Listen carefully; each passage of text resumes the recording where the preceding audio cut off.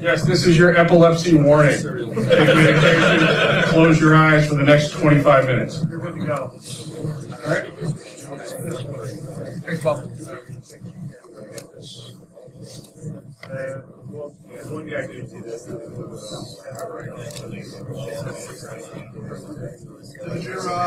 Does your adapter have a USB port, micro USB on it? You might need some extra power to do it. You know, I'm just going to run it like this. We will make do because I think we might be running a little bit behind getting to this point. All right. So we're going to talk about the basics of threat intelligence. And the goal of doing the basics of threat intelligence is it gets very overcomplicated because it's never boiled down to its very base before we get into it. As I've been told growing up, it's like learning to fly before you've learned to crawl. So with threat intelligence, we're going to get to the guy who's actually talking about threat intelligence today. Now, the handle is Man in Black. I've been in InfoSec for 10 years. Companies as small as 3 to 10,000 or bigger.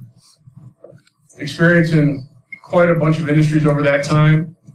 And right now, I focus on incident response and threat intelligence.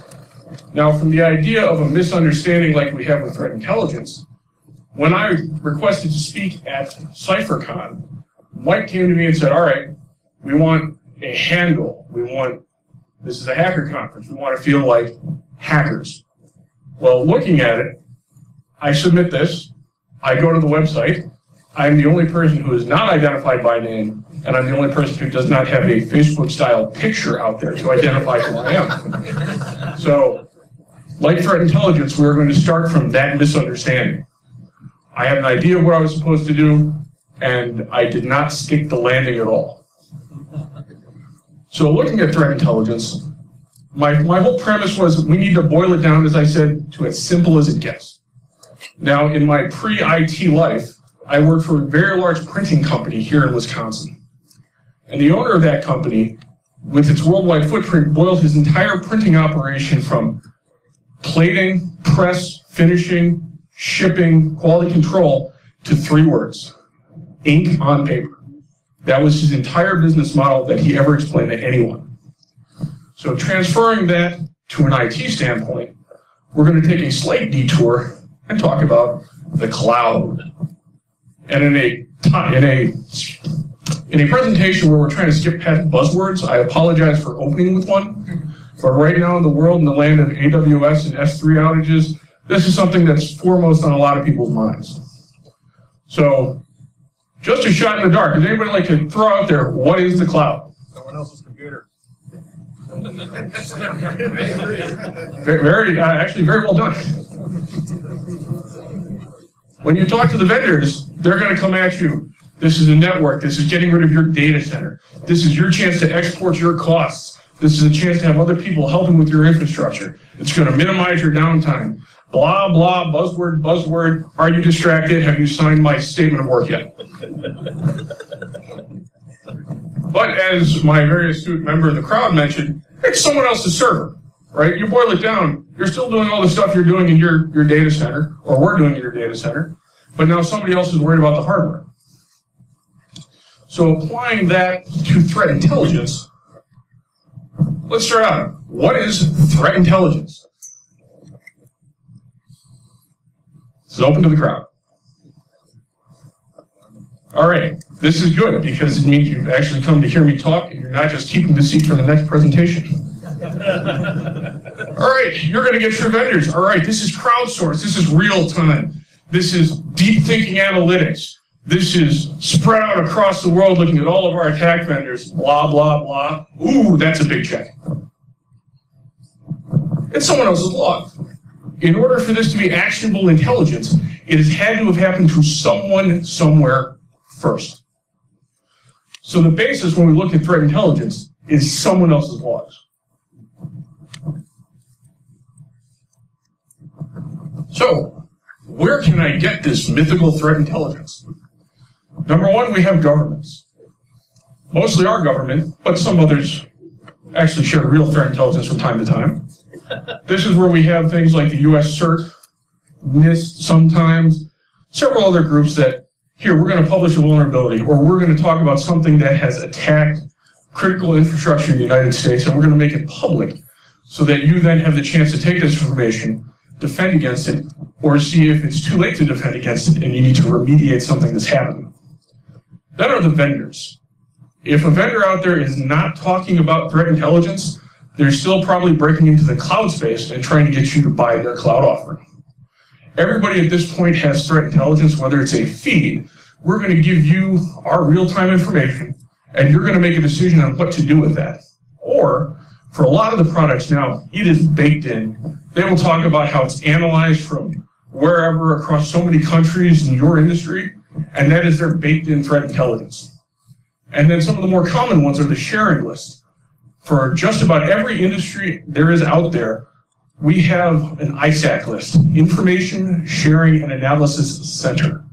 And there, it's going to be other businesses and groups in your same industry sharing their information, bouncing ideas off you, you bounce ideas off them, to come to a better understanding. And those lists are moderated. Then you have the sticks and taxi groups out there. Sticks and taxi being the protocols people are using to share threat intelligence if it's not coming through a list or a vendor.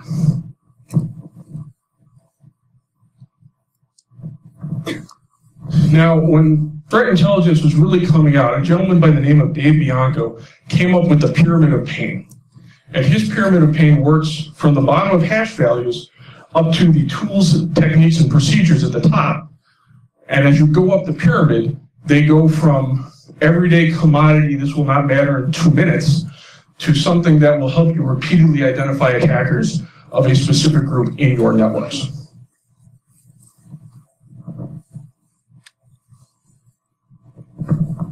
Now, with all these vendors out there, we have all this threat intelligence, whether it's baked in, whether they're lists, whether it's feeds.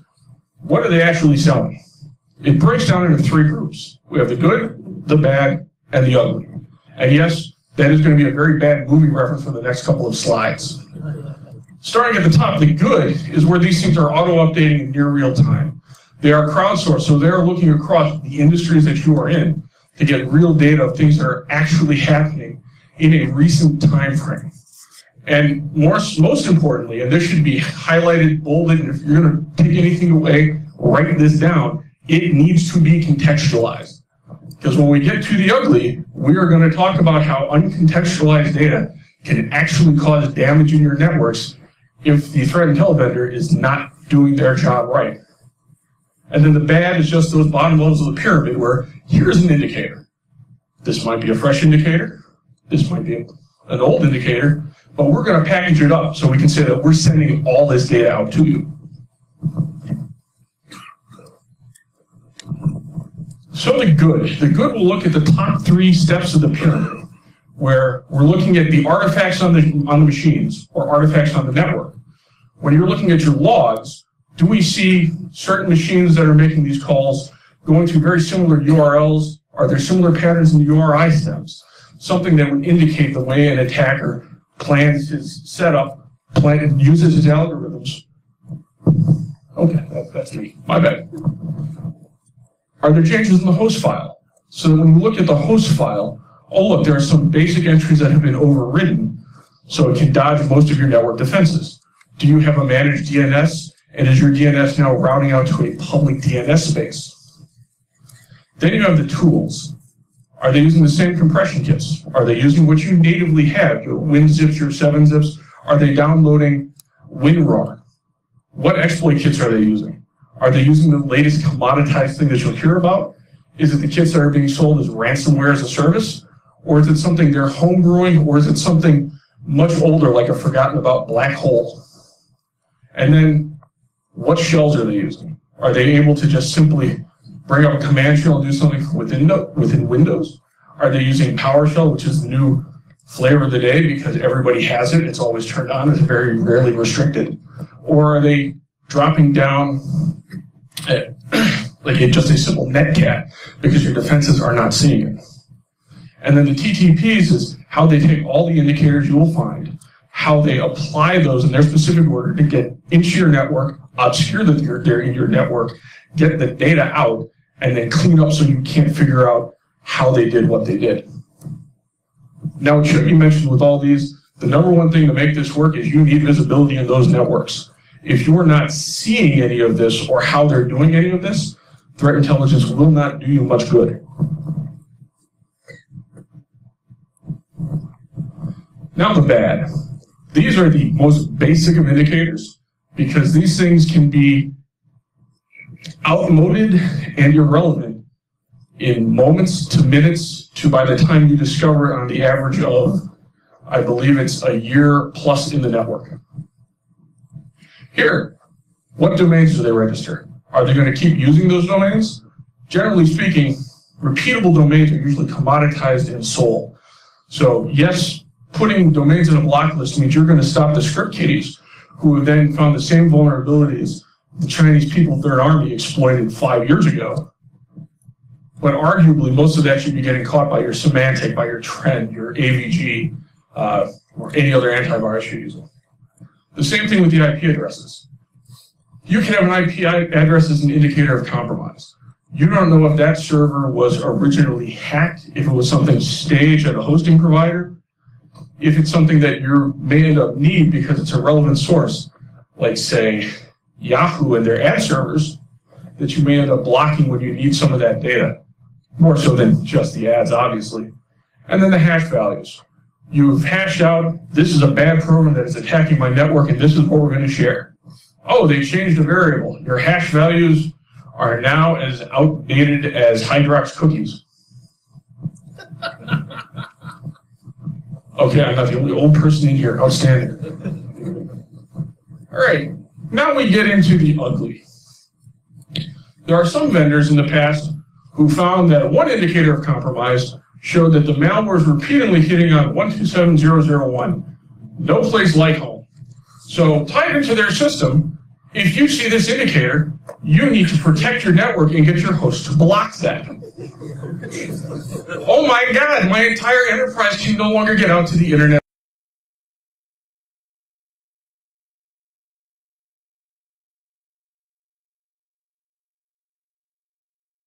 Or talk to each other.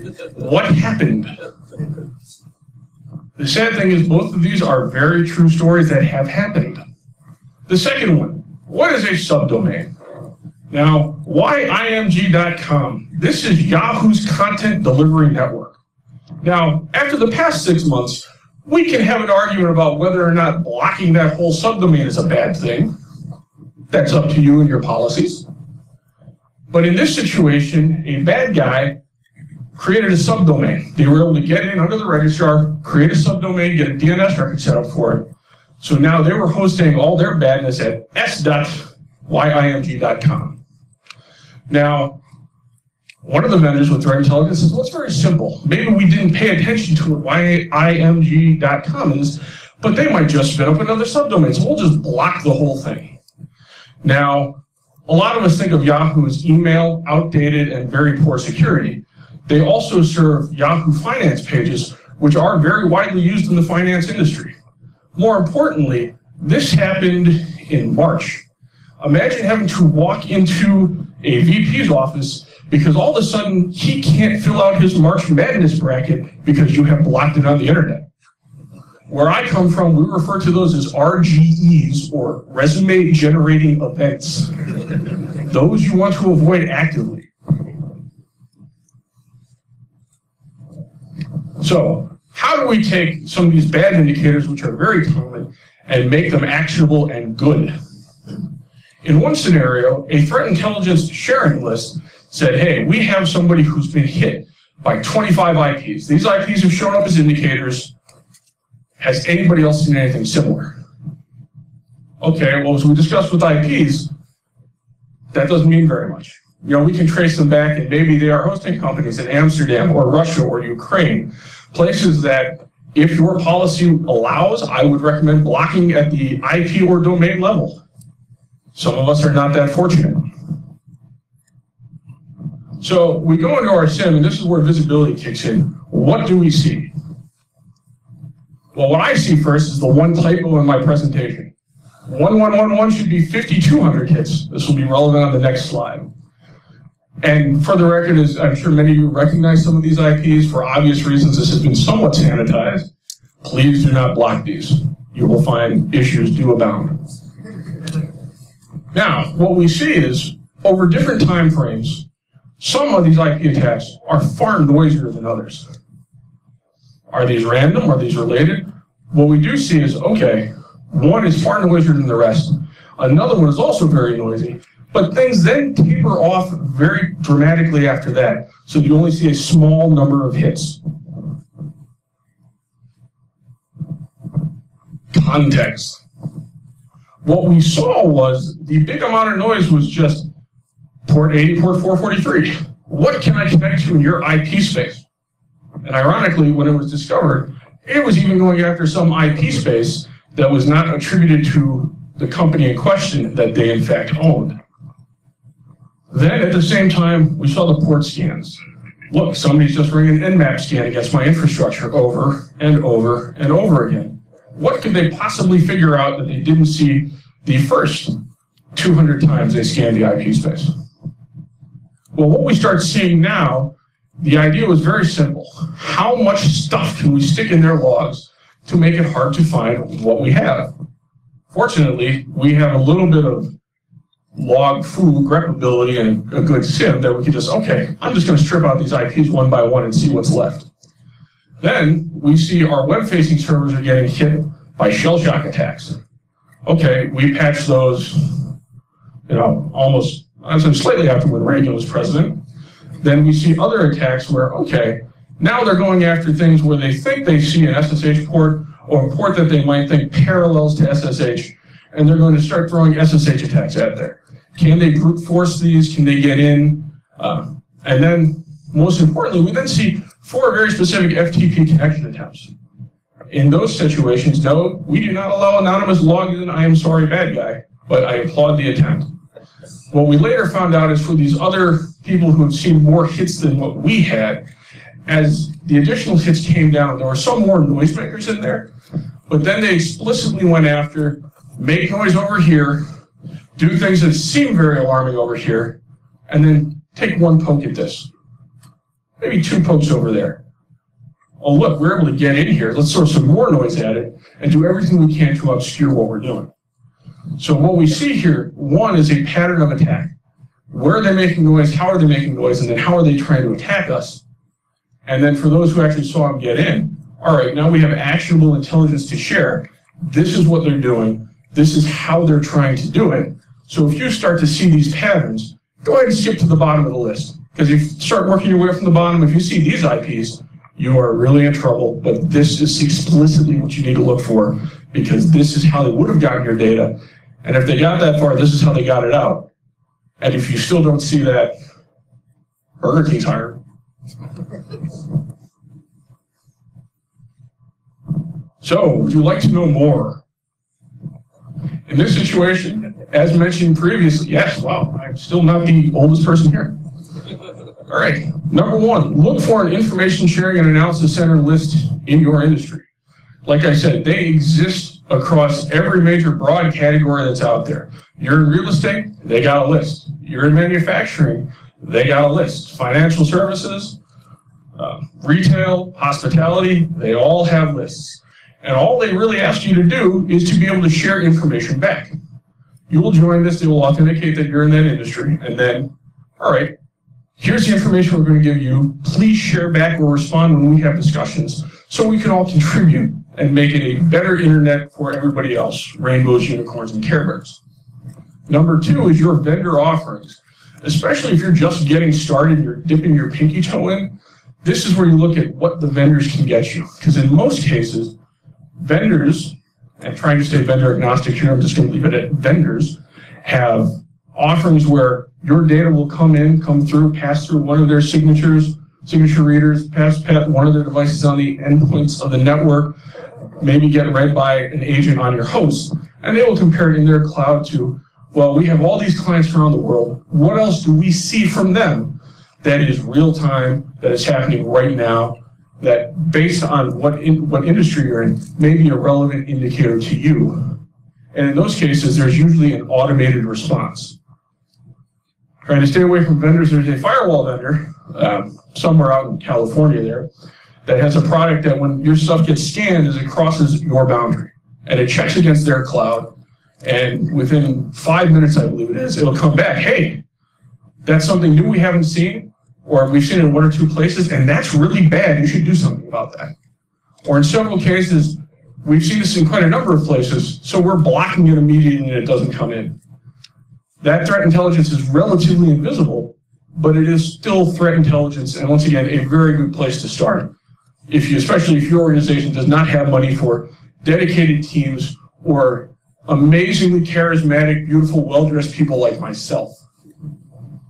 I appreciate no chuckles on that one. So, to paraphrase Ronald Reagan, does anybody have any questions before I run for the door? Just run. All right, ladies and gentlemen.